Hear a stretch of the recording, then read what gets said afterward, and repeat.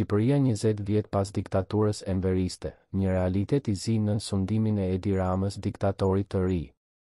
Në vitin 1992, Shqipëria bëri një hap të madh drejt lirisë dhe demokracisë, duke lënë pas një diktaturë të tmerrshme. Megjithatë, shpresa për një të ardhme më të mirë u shua nga një udhëheqës I cili, shumë ironikisht, ka përdorur fuqinë e tij për të vendosur një formë të re diktature.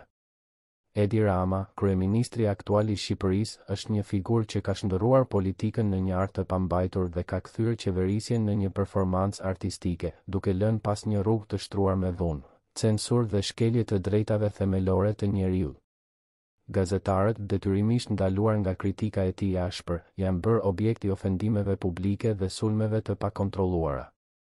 Rama drejton shtetin si një coban delesh, duke përdorur mbledhjet e kuvendit si pika e presjes ku deputetët janë të detyruar të binden në dorë të tij.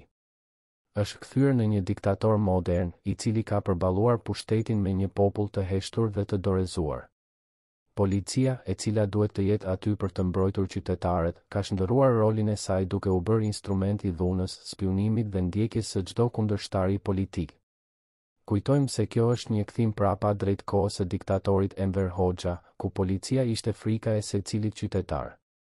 Politikat e dobta të Ramës kanë varfëruar vendin dhe kanë krijuar një borxh të papar, duke lënë një trashëgimi të trisht për brezat e ardhshëm.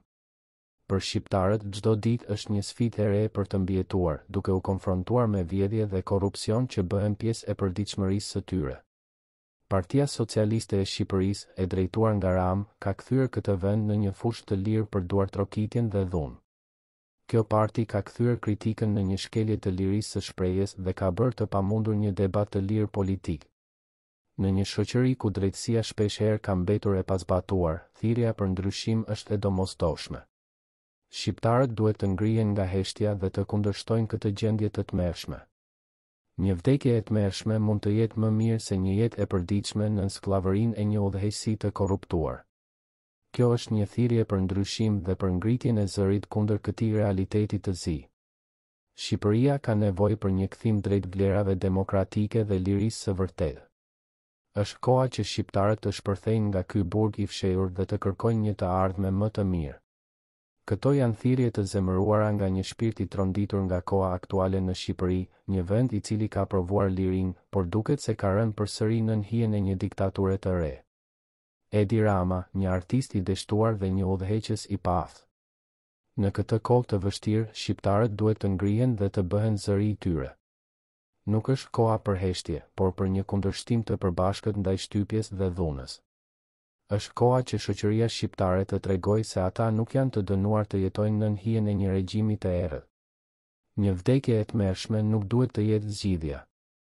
Përqendrohuni në një kundërshtim të përbashkët dhe bëni zërin tuaj të dëgjuar. Shqipëria meriton një të ardhme të ndriçuar nga liria dhe drejtësia, jo nga errësira e një diktature moderne.